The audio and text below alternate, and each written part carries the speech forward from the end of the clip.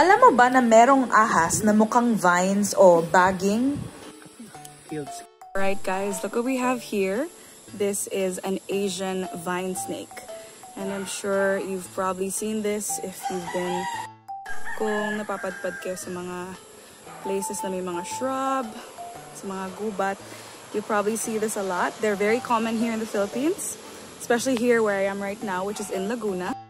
Now, Asian vine snakes are very, very interesting species of snakes. And let me just show you guys real quick.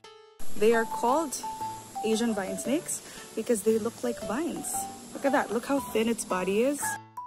Look at the color. It's also green, just like vines. And I want you to notice its head shape. It has a pointed head and oh no, it's going out of focus. If you notice the eyes, unlike other snakes we commonly see, they have horizontal pupils. So there is a reason why these guys have horizontal pupils, and that's because they have what you call binocular vision. And that means they're able to see a lot more things in their surroundings compared to other snakes that don't have those horizontal eyes, that have slit eyes. Sila, nakikita nila yung mga paligid nila. Parang tayo na we have peripheral vision.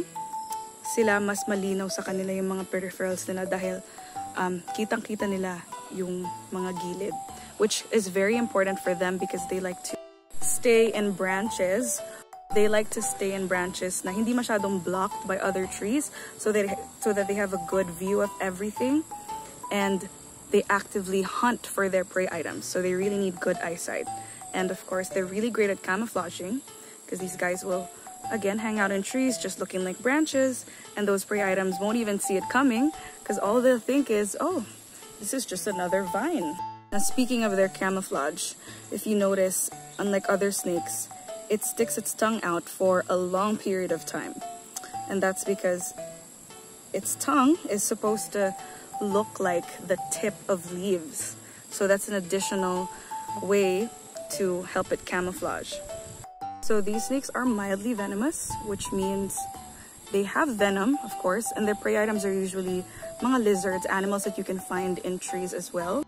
But even if they are mildly venomous, that doesn't necessarily mean that they're deadly and that they can cause significant harm to humans unless you are allergic to that venom. They are also rear-fanged, so that means for you to be envenomated, just because you get bitten or just because makagat ka, doesn't mean na may envenomate ka.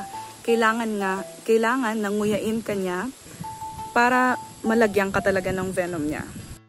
So it needs to actually chew on you for it to inject venom into your system because it is rear-fanged. Yan. So look at its body. Kita mo na ang haba-haba ng katawan niya. It has a really long, slender body. And they come in different color variations like yellow, green, or blue.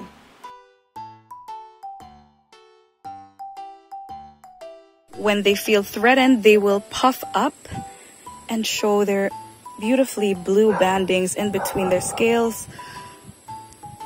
Can't see it now because it's kind of relaxed, but so yeah, these are very interesting creatures and they can be found throughout Southeast Asia. Very amazing, peculiar looking species. These guys can be found all across Southeast Asia and can grow up to about 5 feet. They are very important in preserving the balance of life by balancing populations of pests and other animals that they eat, while also serving as prey to bigger animals as well, because you know, every piece of wildlife matters.